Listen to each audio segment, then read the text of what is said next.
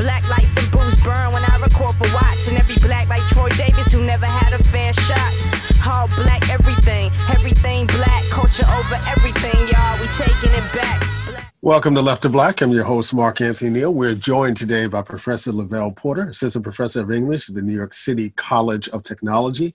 He's the author of the new book, The Blackademic Life, Academic Fiction, Higher Education, and the Black Intellectual, published by Northwestern University Press. How are you doing today, Professor Porter? I'm well, thank you. I would be remiss not to ask, how are you handling everything with COVID in New York and at City University? Yeah, I'm here. That's all I can pretty much say at this point. It's been a challenge. I'm in Queens too, so really in the epicenter of all this. We've had some cases in the CUNY system, so we're just trying to hang in there and do the best we can. That's good to hear. I want to start just with the title of the book, The Blackademic Life. And I was struck early in the book where you actually go through the process of explaining where the term comes from and citing Mac Johnson and his use of it.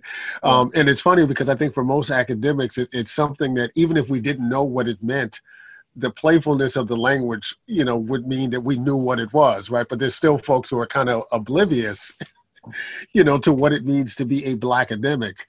But to do a book that revolves around what you call Blackademic fiction, right, or Black academic fiction, it seems like an incredible novelty. Talk a little bit how you came to this project. Well, I came to it through literary satire. I did one of my exam fields on Black literary satire, and that field included Erasure by Percival Everett and Japanese by Spring by Ishmael Reed. And I also did an exam field on the work of Samuel R. Delany and included the novel The Madman. And so it was really an interview with Delany where he mentioned The Madman was an academic novel, and that kind of sparked my interest. And I noticed these other books that I had on the other list were also academic novels. And so I started to examine this genre and see, how many more Black writers have done these, because once you get into this genre, about, Lucky Jim and about, David Lodge's writings, but you don't know about DuBois and Percival Everett and Samuel Delany and all these other folks who've done academic novels. I mean, you cover a century's worth, more than a century's worth of Black authors, who are dealing with this genre, if you want to call it, of fiction. And one of the names that I wasn't familiar with, but you spend quite a bit of time on it, is Sutton Griggs. Oh, yeah. Talk a little bit about Sutton Griggs, who he was, his career, and what he's doing with his own version of the Blackademic novel. Well, Sutton Griggs is just a fascinating person in African-American literary history. The novel that I cover is called Imperium and Imperio. It's published in 1899. And the novel's gotten some attention because of this sort of alternative Black government that he imagines taking place underground beneath this Black college in Texas. But it has a college setting, and that's really what I focused on. There's been a few people who've written about it, but no one's really written about it as a college novel. And so that was my approach to it. Griggs was a Baptist minister. He was a writer. He was really one of the first Black writers to focus his writing to Black audiences. You think about the earlier periods of Black literature, as brilliant as that literature is, much of it was targeted toward white audiences to sort of cultivate a kind of sympathy for the Negro cause. Yeah. In his case, he was selling this to Black people, particularly going to different churches, that whole tradition of just, selling it out the trunk to whoever will buy it. That's what he was doing. So Griggs is really fascinating as a figure in African-American literary history. What did it mean for him to do a novel that revolved around Black college life at a time when attending college for Black Americans was purely aspirational, really, for most folks, right? And so was it that he was pitching kind of an aspirational view of Black life, through these novels? Or did he really intend for audiences, Black audiences, to take seriously some of the claims that he makes in the book, in this particular book? I think, in terms of the political angles on it, I think he definitely wanted people to seriously consider his, critique of the legal system and African Americans' place outside of it. There's an interesting scene there where there's the young boy who's goes to the assembly at the college, and for the first time he sees a Black professor sitting up on the stage. And that becomes this moment and like, wow, that you can do that. Like that's a thing that someone can do. And it's just amazing that, you know, as I was writing this book and I saw that scene, I was like, this is exactly, you know, what I'm talking about. He creates a representation of what a Black academic life might look like for this character in the novel. Yeah, it reminds me of that great line in a Conrad Kent Rivers piece, you know, some Black kid is bound to read you at some point. And it's funny because you mentioned that particular scene, and I think you could almost talk to every working Black academic now, and they too will have a moment where they remember seeing a Black professor for the first time and go, oh, I can do that, or seeing someone on television going, I can do that. What was that moment like for you? Oh, well, you know, you mentioned television. You know, I grew up in the Cosby Show era. So, and I kind of talk about that, the complexity of all of that right now. But certainly, yeah, you know, those representations were important. You know, we can challenge them in various ways now, but seeing, you know, those Black college T-shirts or sweatshirts on that show, and then seeing a different world. And there's this, you know, brilliant TV series that's all about Black college life.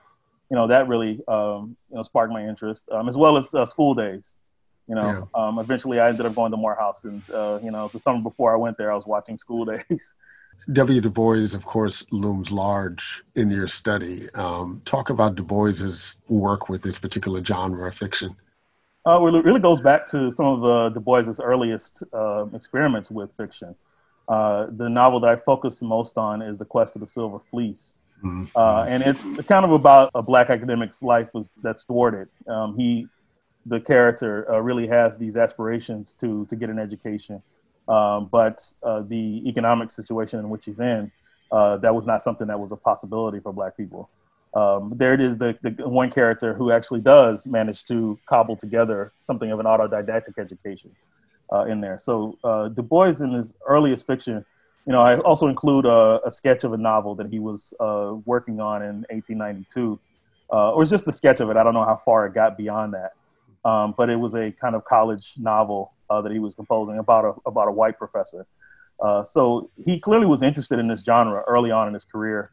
And if you look through his works of fiction, almost all of them contain educated Black characters or deal directly with Black college life. You know, even going down to the Black Flame trilogy, which is the last fiction that he composed. You give a shout out early in the book to Tressie McMillan Cottom and her term, what it means to be a working academic. And I wanted to unpack that a little bit with you, you know, because there's this great scene at the end of the book where you talk about teaching this class back in the spring or fall of 2017, and the Black male student who's like, why not actually write about what's actually happening to academics in this way? And there's a way, particularly when we go back to Griggs's work, that, you know, the academic novel, Black academic novel actually functions in and of itself as an undercommons in the context of what Black life is, you know, in the academy. So talk a little bit about that for yourself, those tensions. Yeah, you know, I was really grateful to Deborah Biswas, who wrote a review of my book for Public Books, and she did a comparative analysis of my book and Harney and Moten's undercommons.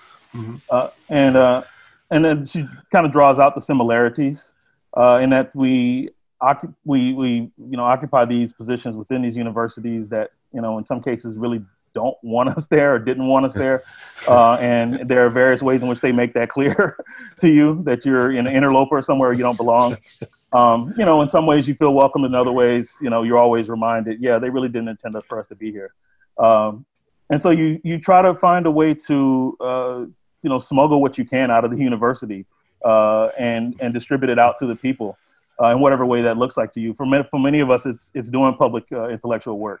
So we're not just speaking to other academics, but really trying to speak to broader audiences. You know, it's been very gratifying that how many people who I grew up with, who knew my parents, who knew me, who gotten their hands on this book.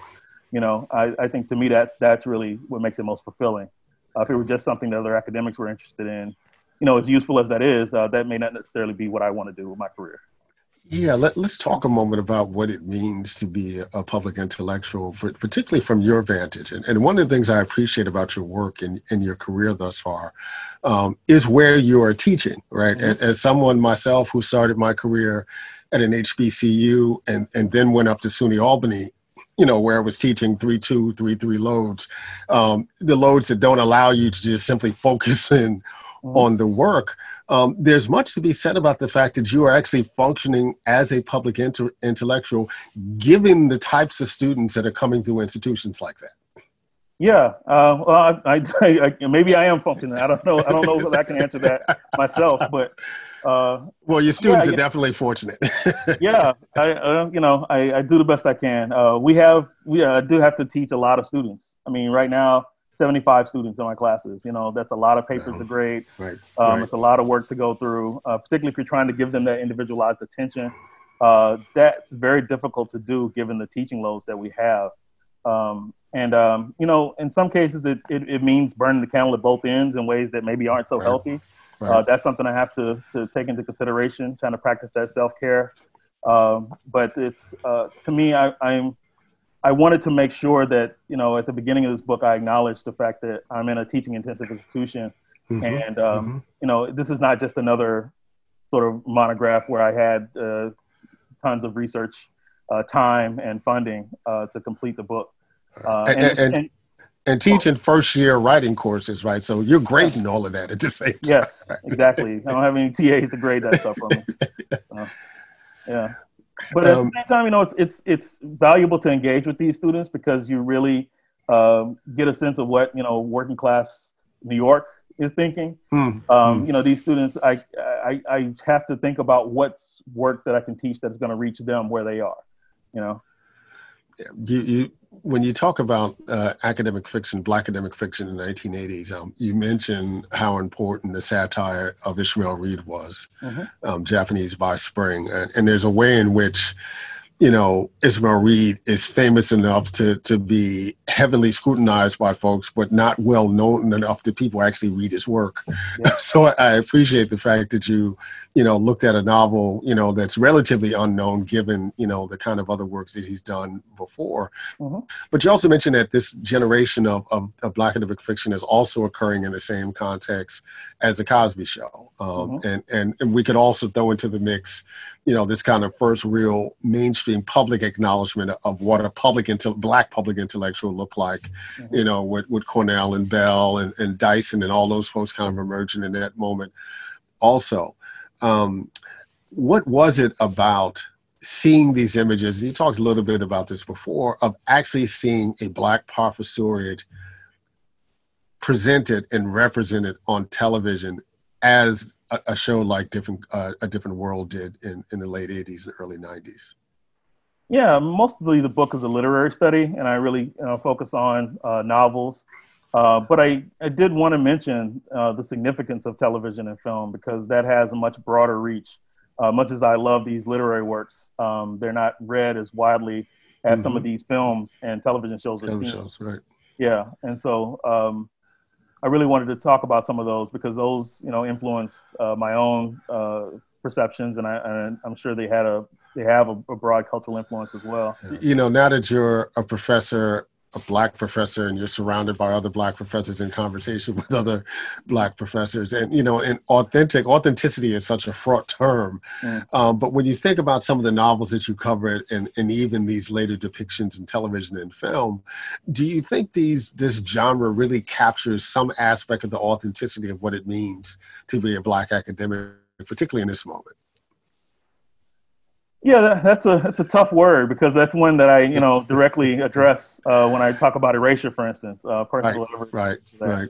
I think those works to some degree they don't. I'd say because they can't really depict the day-to-day activities of what it means to be a professor. It's not all these sort of melodramatic moments that you see in television and film. It's a lot of sort of work that doesn't necessarily a lot of sitting around and grading papers, right? Yeah, exactly.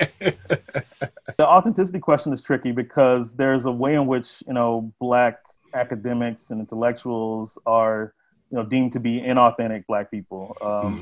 And that's a question that a lot of Black intellectuals are addressing in their work. The ways in which that this sort of racial discourse of America forces, pits Black people against each other, right? Pits class of Black people against each other, right? So if you reached a certain level of achievement, you're no longer like a real Black person. And that's, it's a tricky thing to try to navigate, because you want to push back against that.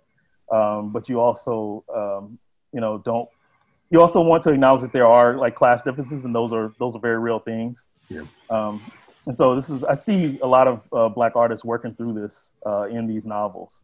As a working Blackademic, as a Black scholar in this moment, how are you processing everything that's going on, COVID, the anti-Blackness of the world, seemingly at this moment? I mean, how are you processing this personally?